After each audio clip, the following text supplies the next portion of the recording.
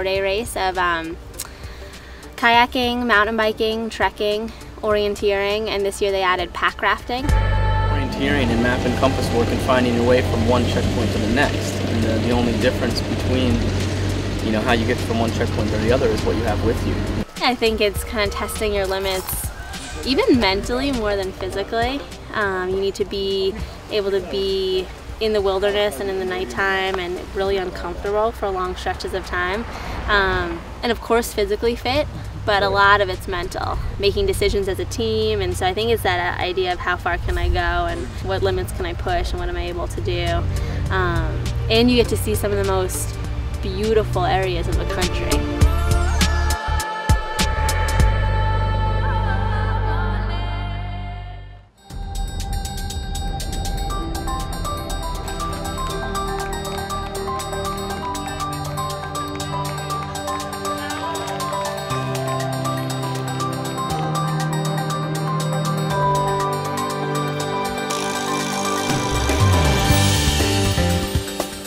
Untamed New England has always had a great website. It's untamedne.com, and for race specifics or you know, anything with a specific race, everything's there. You know.